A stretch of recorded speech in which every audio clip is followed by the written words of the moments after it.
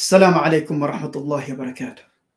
Let's begin our talk by praising the Almighty Allah subhanahu wa ta'ala, the creator, cherisher and nourisher of this universe, the one that has made it possible for us to witness an additional day in our lives. At the same time, let's not forget to send abundant peace and salutations upon our noble master Muhammad sallallahu alaihi wasallam. If we analyze our lives, we'll find that Allah subhanahu wa ta'ala has bestowed many favors, bounties and blessings in our lives. Amongst these blessings are our organs, our body parts, the ability to talk, the ability to articulate ourselves and communicate with others, the ability to see, the ability to hear, the ability to feel, the ability to walk. All these are the blessings of Allah subhanahu wa ta'ala upon human beings. And this is why the Almighty Allah calls upon us on numerous places in the Holy Quran to reflect on our own creation. The Almighty Allah states in Surah Al-Dariyat, وَفِي أَنفُسِكُمْ أَفَلَا تُبْصِرُونَ. Why don't you reflect on how you have been structured and proportioned, human beings? Look at how you have been created and look at other creatures around you. Doesn't this bring about a realization in your life that there is a magnificent being behind this creation? And in Surah Al-Nahl, Allah subhanahu wa ta'ala states, وَاللَّهُ أَخْرَجَكُم مِّن بُطُونِ أُمَّهَاتِكُمْ لَا تَعْلَمُونَ شَيْئًا وَجَعَلَ لَكُمُ السَّمْعَ وَالْأَبْصَارَ وَالْأَفْئِدَةَ لَعَلَّكُمْ تَشْكُرُونَ. Allah is the one that have made you come out of the wombs of your mothers, and He has made for you your vision, your hearing, and your perception, so that you can be grateful to Allah subhanahu wa ta'ala. And the same verse is repeated in Surah As-Sajdah. وَجَعَلَ لَكُمُ السَّمْعَ وَالْأَبْصَارَ وَالْأَفْئِدَةَ قَلِيلًا مَا تَشْكُرُونَ. That Allah is the one that has given you your ability to see, your ability to hear, and your ability to perceive. But little do you thank Allah subhanahu wa ta'ala. And the same message is repeated towards the end of Surah Ghafir.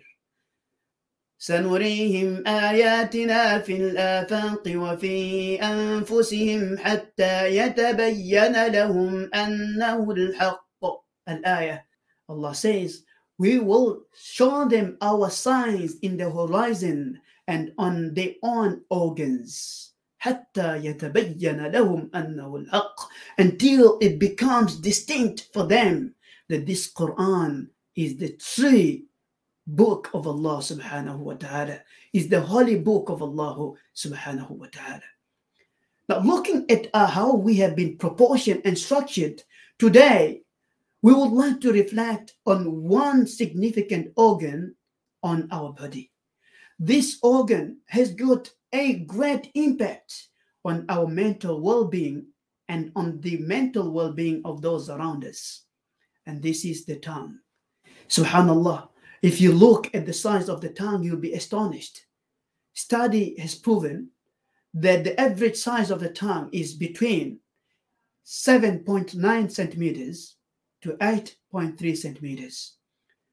But when you look at the impact of this tongue, the influence that the tongue have on our perception, on our psychology, on how we think and feel and deal with people, it's mind-boggling. And this is why some of our scholars, Muslim scholars, have described the tongue and they've said, Al-lisan jirmuhu saghir wa jurmuhu kabir. That the physical size of the tongue is insignificant, is minute and trivial, but its crimes are beyond limits. Its crimes are huge. Just think about how many relationships have been jeopardized today because of the utterances in that relationship. How many people have deserted one another and they don't see eye to eye? Families, because of a statement that was spoken. One statement has a potential of bringing people together or dividing people or distancing people away from you. And for us Muslims, when we utter our statements, we should always have the consciousness in our mind that our utterances are recorded and will be presented by Allah subhanahu wa ta'ala. Our utterances are not going in vain. Every utterance, it's recorded, as Allah says, ما يلفظ من قول إلا لديه رقيب عتيد. That whatever human being utters, it's raqib, it's monitored, atid, it is documented. Just think about it. When you enter into a Zoom meeting or a Zoom discussion and you see that notification that this conversation is recorded, you are mindful over your statements. Do we do the same when we are about to utter words to someone, or when we are about to slander someone, or when we are about to ridicule and attack someone? And just think about it. How many words do we utter on a daily basis? Study shows that on average, a woman utters approximately 20,000 words per day, and a man utters about 7,000 words a day. And my whole purpose of sharing this is not to justify that women are more talkative than men. No, because it differs from person to person. Sometimes you find a man that is more talkative than a woman. And this is why this study is academically debated. But the whole purpose is for us to reflect on the amount of words that we utter on a daily basis. All these words that we utter when we're talking to our family members, when we're talking to our parents, when we're talking to our colleagues, do we utter these words to please Allah subhanahu wa ta'ala or not? Because when you have this consciousness within you, you have the concept that Allah is watching me and the angels are recording my utterances. You'll be extra cautious when you're dealing with people, when you're communicating with others. You will not dare to criticize people without justification. You will not slander and backbite others. You will not cause friction and bickering between people. And this is why it's imperative and very important for us Muslims to develop this consciousness of controlling our words and controlling ourselves before we communicate with others. It doesn't matter how upset we are or how disappointed or how emotional we are, but it is our religious duty to have this discipline embedded and indoctrinated in our minds. And let me share some strategies that will help us, inshallah, develop these skills and these qualities in our lives.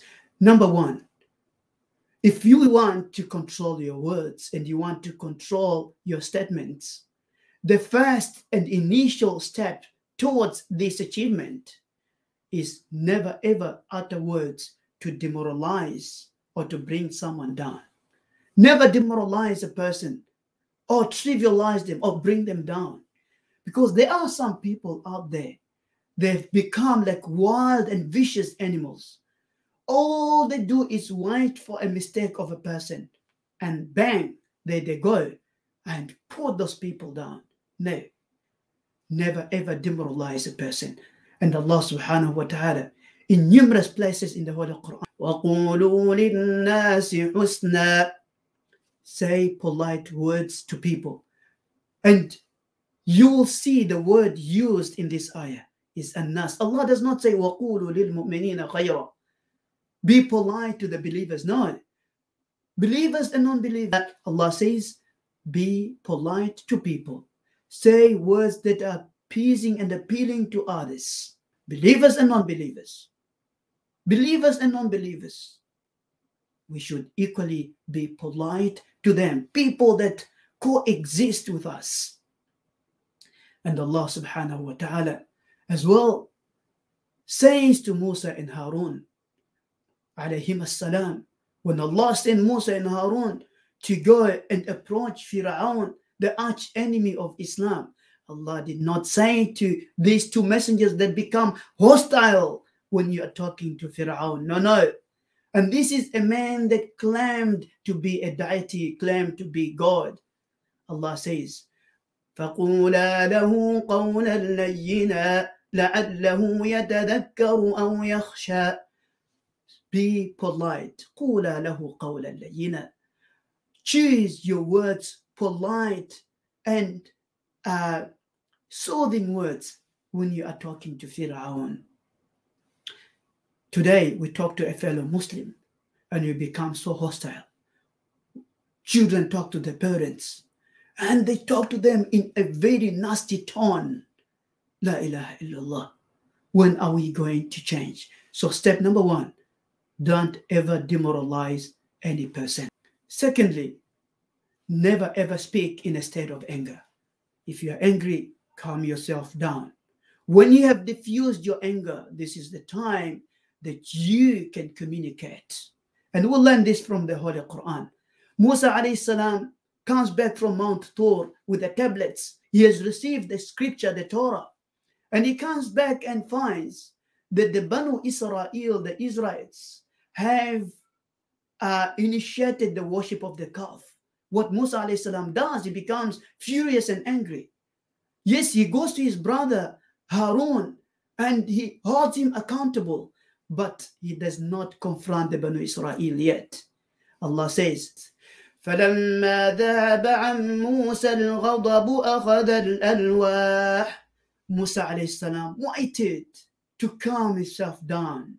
When he diffused his anger, he went and picked up those tablets that he had thrown out of anger, and he went to his people and continued with his mission. So never ever speak in a state of anger. And this is why Nabi sallallahu alayhi wasallam tells us in the narration of Bukhari and Muslim, من كان يؤمن بالله واليوم الآخر فليقل خيرا أو ليصمت. Whoever believes in the oneness, in the tawheed of Allah subhanahu wa ta'ala, and believes that he will be resurrected on Judgment Day and he will be summoned to Allah subhanahu wa ta'ala, let him say, فَلْيَقُلْ خَيْرًا, let him utter words that are pleasing to Allah subhanahu wa ta'ala and to people around him, or else let him remain silent. فَلْيَصْمُتْ, or else let him be silent. So silence is the key to solving many issues. And this is why one of the poets says that مَا إِن نَدِمْتُ عَلَى سُكُوتِي مَرَّةً وَلَقَدْ نَدِمْتُ عَلَى كَلَامِ مِرَارًا. That I have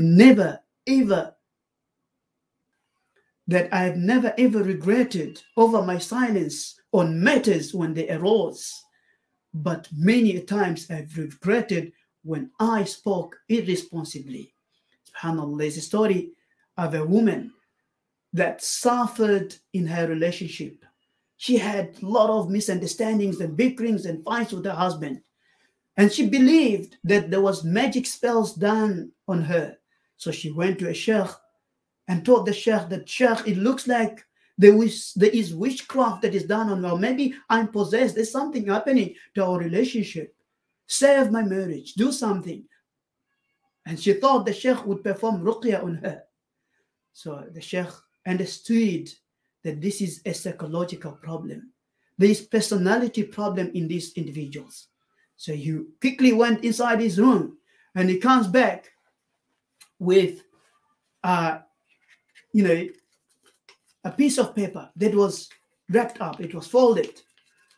And then he says to her that take this piece of paper with a condition that you do not open and read the context of this paper. Whenever your husband fights with you or he argues with you, take it and bite it. bite it, and when he comes down, take it away. Do this for a few weeks and come back to me. And this lady was happy that the Shaykh has given her something and this will work out. So she practices, she complies on the advice of the Shaykh. And after a few weeks, she goes back to the Shaykh and says, Shaykh, whatever you have done on this paper, it has worked out. I complied with your advice and we never ever fought. We managed to control our situation. So the Shaykh goes to her and says, I want you to open that paper in front of me. So she opens up the paper in front of the Shaykh.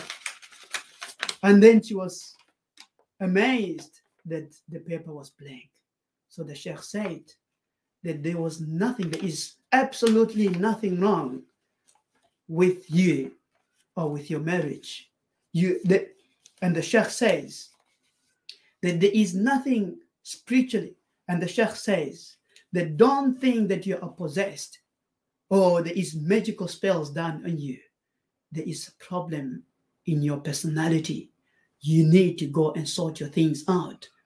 Control your words and control your anger. And this is the key to the success of your marriage.